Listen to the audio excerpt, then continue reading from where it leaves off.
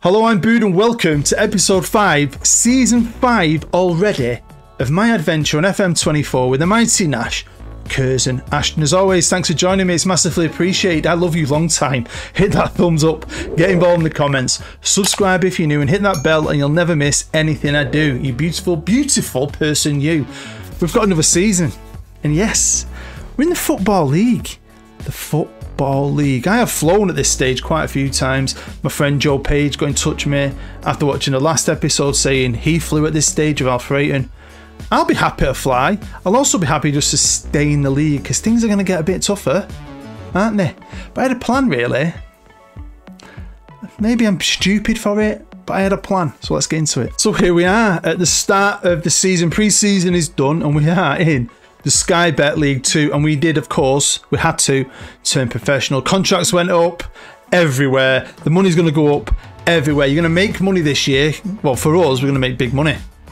We're going to spend big money as well. Not on players, just on running this club. Now it's in the Football League, and also a bit of infrastructure, which hopefully I'll remember to talk about later. But yeah, wow. Sky Bet League 2. After 3 years in the North, last year just felt like it flew by. Now I've made a couple of signings, but only a few, because there was a lot of players out there, and I was like, wow, this is awesome. And a lot of them, not to turn us down, there was some of the players I was going for, they had choices between other clubs in this division who were bigger, or League One clubs.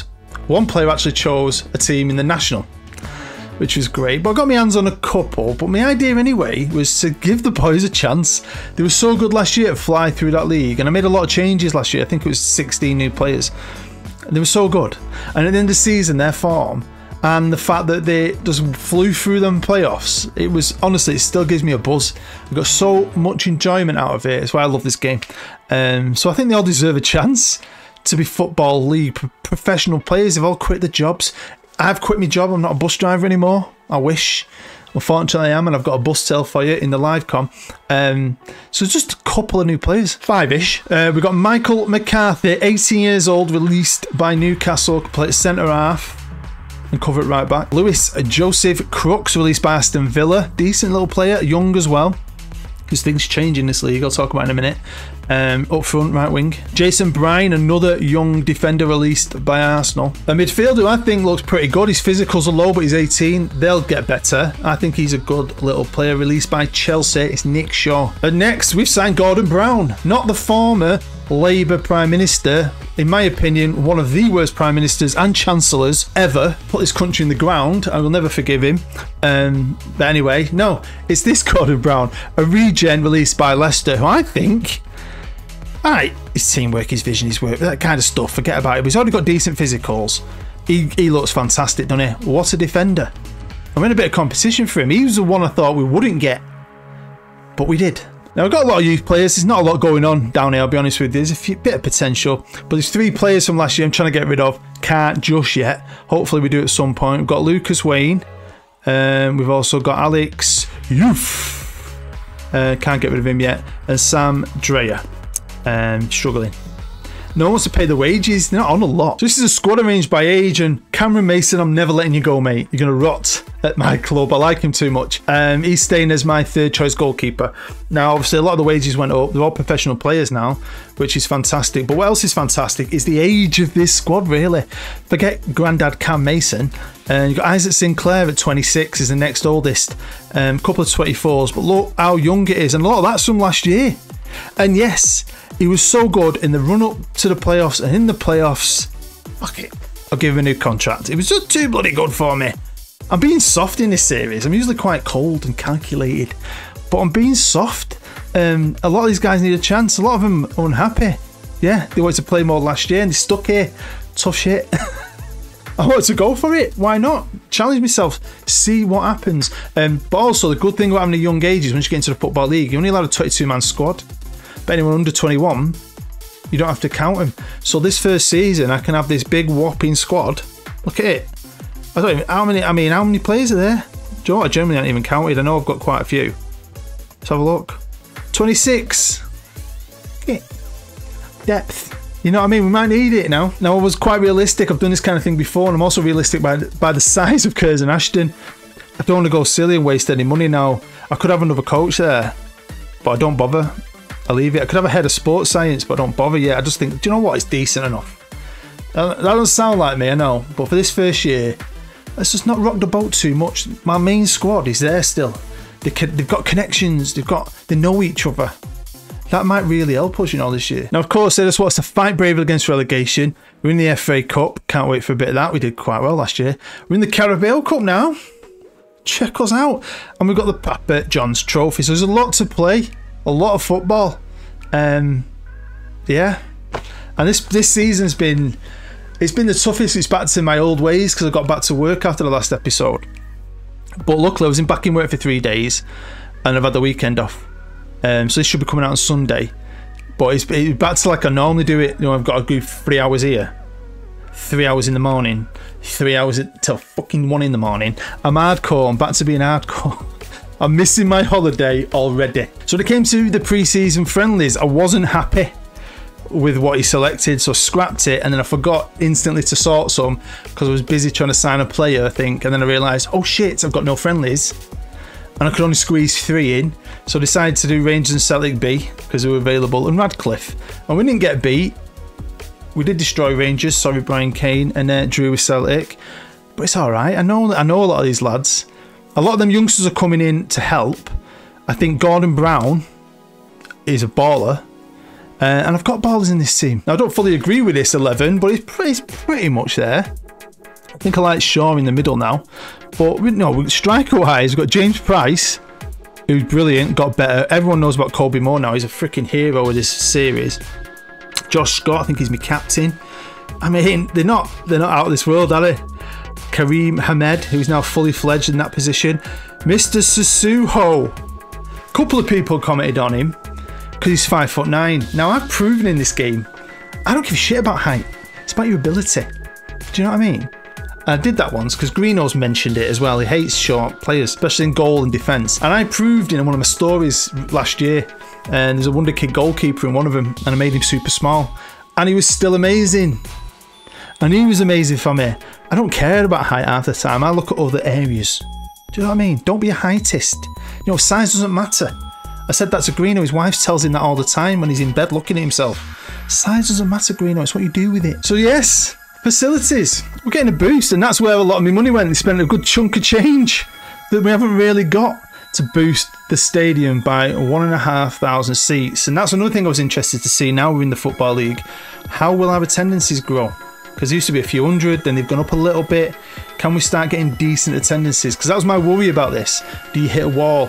Because you're just not getting the ticket sales in, and we might do. This might be our level. But anyway, let's jump forward now to the 1st of Jan and get stuck into this episode. And can you believe it? I'll be honest with you, I couldn't. It's been a random season now when it comes to form at this stage. But second. Now, one thing, and it's going to be a running theme for the season, is we're winning a good amount of games, but we're losing games, a few. It's the draws. We just don't like to draw. But I've got the best player in the league, James Price. 3rd highest goal scorer. That kid, shit, he hasn't got a minimum fee, and that is one thing I forgot to say. Them young players that came in, I don't know if it's because we're in the league now, they all wanted minimum fees, really pathetic minimum fees I couldn't get rid of. Gordon Brown's my only worry because I do like him a lot. Colby Moore there with the assists. Them two together are a find. They just work. Do you know what I mean? So how have we done it? Well, we went out the blocks about 429 miles an hour. Winning. Lost, won a couple, and then I went on the run and I thought, reality's coming in now. Everyone's figuring us out. But no, not change the thing, just sticking with it. I'm just constantly picking my best team. I don't care about happiness or anything. I went on the best run ever. Not only that, look at some of these. Look at that. Owen Hesketh. Everyone loves Owen Hesketh. I mean, look at that one defeat. I've enjoyed myself so much, but it was the attendances. So let's have a quick look at some of them. 1,500, 1,500, 2,000, 2,000. Check this out, 2,000. I mean, we are growing in fans. Are we ever going to get 30,000 a week? No. I mean, I can't see it. Could that happen over time? I don't know. I've never done it, I don't think. I've had clubs that have grown from maybe a 10,000 to a 30. But we started off with a small fan base, but it's grown, hasn't it? Yeah, unlike our bank balance, which I'll show you at the end in one painful look. So this is a squad arranged by Average Rating. Of course, I've got a lot of unhappies and people asking to play more. I've got 26 players here, and like I said, I'm just playing who I think's my best week in, week out. So if we change it to appearances, eventually, there we go, Booty, there we go. Kobe Moore, beast. Beat it at left back, brilliant. Ahmed, just growing into his new position. I love it. Scotty on the left. Sissoko, who's unhappy, he wants to start more games. What's he missed? 3. Little pleb end. But yeah, James Price, fantastic player. Gordon Brown down here suspended at the minute, but he's only a young lad playing his first proper football. Got something here, love it. It's happening quicker. I was really wanting, you know, I felt like after 3 years in the North, this was going to be a series where after 8 or 9 episodes, I might finally get him in the league. It was going to be a bit more, but you know, you can't help but play the game, and you find these players on a free, and it kind of works. My new 4-4-2 works. It's just working. And I ain't going to complain. You just put your team out, you win games, you freaking win games. But this is the size of this club will hit that wall. If we do get promoted this year, which would be bonkers to go back-to-back promotion, we fucking got to hit a wall. I need to hit a wall. I can't lie, part of me would love like a relegation battle where it's the last game of the season and I've got a win to stay up. That will happen to me one day, but I'll just play the game my way. Well, now we're now at April the 1st, and we have dropped a little bit. We're still in the playoffs, we're in 4th. We're a point behind Colchester. MK Dons at the top with Wimbledon. How mad's that? If you know your history, you know what them two teams mean to each other, battling it out there. But we're still in the playoffs, which is absolutely bonkers. But you can see we've won 26, which is good. But we've lost 12. More than twice as many as MK Dons. We've just not drawn as many. I've drawn 4 games. Pretty similar to Rochdale, really, with 4 points behind us. James Price is 3rd, still in the goal scoring charts. What a player. Lewis Sharp, look at his hair. Look at it, it's the same one. Look at that. The regens are still shit. I am so badly hoping FM25 with its new match engine gives us something better than that. We're starting to deserve better, don't we? And especially fucking regen faces. This is the league results since the new year, and it's been tougher. You know, maybe you do get figured out, you know, you do start to pick up injuries and so on. But like I always say, it's not an excuse. We've done enough, I think, so far at the beginning of the season, that fantastic run of non-stop greens. So, you know, it's got a bit more real, I think, the back end. What about the Papa John's Trophy? Well, we finished 3rd in our group. It's a random little tournament, innit? I mean, we didn't do too bad. I beat Accrington on penalties. I beat Wolves on penalties. But I don't think you get it's a point system in it. I don't really care about it. I'll be honest with you, so we're out. Carabao Cup, we got done in big time by Notts County. Defensive masterclass. I had Bellucci in goal though. He's pissing off on a free at the end of the year. And the FA Cup, we went straight in at the first round. Now we've done well in this, haven't we? When we're non-league, become a league team and we turned 3rd. And we now have a 5,500 seat stadium. Only 2,000 seats, so I like that a lot. I like that a lot. People standing up, cheering. You can have a beer at Curzon, and that's what makes it even more. You couldn't do that at Old Trafford or anywhere in the Premier League. You're not allowed, are you? You can, but not on the stand. At Curzon, you can go to the bar, get yourself a pint, walk around wherever you want. You can keep moving. When I went to the game for my match day vlog, I stood behind the goal, then we went and stood in the standing one, then we went behind the other goal, then we sat down for a bit, then we went behind the goal, and we just kept moving around. It was great. I absolutely loved it. So we've got 4 games left to play. We've got Accrington Stanley. Who are they? In 8th. Away, we've got MK Dons, a big one. Top of the league at home. Crewe Alexandra away, who are in 12th. And Wycombe Wanderers at home in 15th. Let's find out what's going to happen here. Well, we beat Accrington Stanley 3-2 away. Fantastic game, really enjoyed it. The next 2 though, not so much. We got beat off top of the league at home 3-1, and Mr. Moore had a shocker, unfortunately. And then we got beat by Crewe, got battered off Crewe. Defence fell to shit. I mean, look at that defence. We are struggling squad-wise at the minute. Going into the last game, I've got major worries and major pressure, because somehow we're third, right? Actually sitting in an automatic promotion spot, right? A point ahead of Colchester. And of course, we've got to play Wycombe Wanderers, who are down there in 15th. At home, one game I could win and bypass the freaking playoffs, and we'd be up into the Sky Bet League 1, which is mental, right? But look at the state of this. So, I know he's short, but I love him. Sasuho is injured. Nick Shaw has been brilliant, especially recently. My new young midfielder, he's injured. James Price, 20 goal, little Curzon wonderkid, injured. Michael McCarthy has played a ton for me. Little new right back, central defender, injured. Not only that, Jack Tierney, who's a sub player, injured. So let's forget about that one. But this one, Kobe Moore, carrying a fucking injury. The two best strikers and the goals gone. And we've got one game to get ourselves up or in the playoffs. And then look at the rest of it. Look at all these. He's leaving. I know me, is it Bocelli or whatever? He's going to be buggering off. Wants to play more games, So whatever happens, stay up, go down, playoffs, whatever, it will be revamp time. But I wanted to give a lot of them a chance, even though I knew a lot of them wouldn't play. And I knew I was going to go into the season just picking what I thought was my best team. I've not got that luxury of, rotate. With Curzon Ashton, I wanted to do the best I could every single game. Wycombe Wanderers, who we played once, and that was earlier this year, away from home, and we won. But I had a much better team on the pitch when I beat them. And genuinely, I'm actually like, I feel like it's like a cup final. So welcome to the Tameside Stadium, 5,500 capacity. Absolutely love it. You get proper graphic now, don't you? We're in the EFL. Check that out. Right. There we go. Big game this. Get promoted. Pretty special, wasn't it? I mean, it's been an epic season. Just one win away.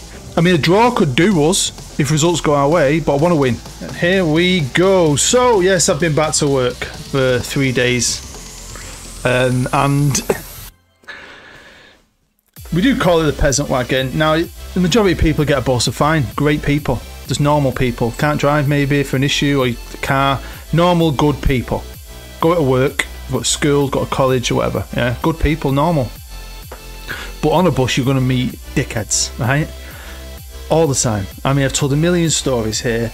I'd only been back in work for 2 hours. I'd done a school bus, and then I was doing a bus called the 368 from Stockport. It goes through Cheadle.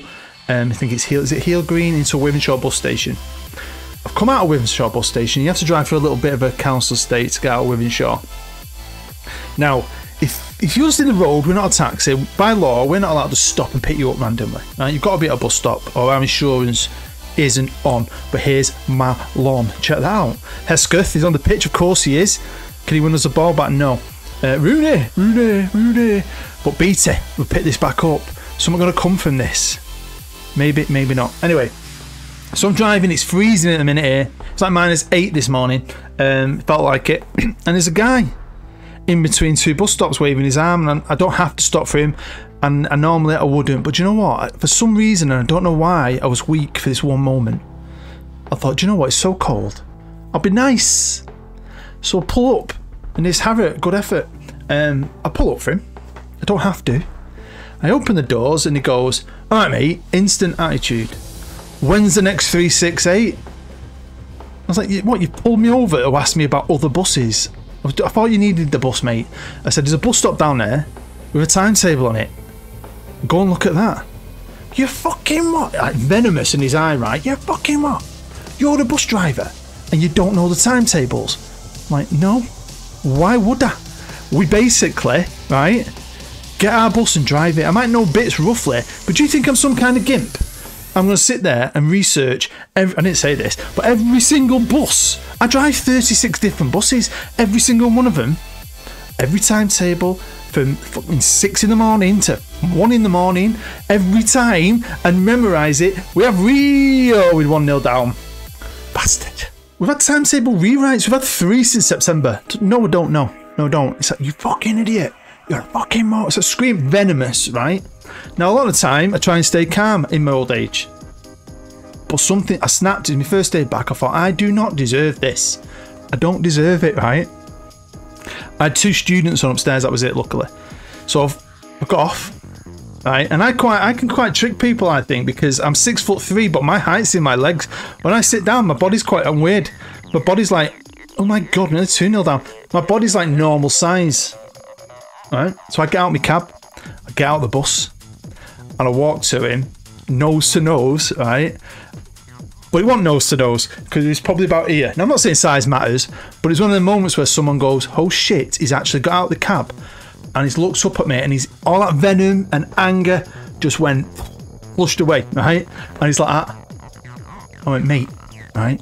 Because obviously you can't hear me now on the microphone in the bus. I went, listen, pal, you spoke to me like that anywhere else in my life, and I'd put you through that fucking wall. I swear to God, who do you think you are talking to me like that? Gross, get some respect, basically, do you know what I mean? And I swear to God, right? Wait, go on, Scott, go on, Scotty. Oh, I swear to God, he just bursts into tears, right? I swear, and starts going, my cat's dying. I've got to get my cat and take it to the vet to be put down. I'm sorry. And I'm like, I didn't know whether to laugh. I'm thinking, that's genius. If you just thought that up, could you think I'm going to smack you one?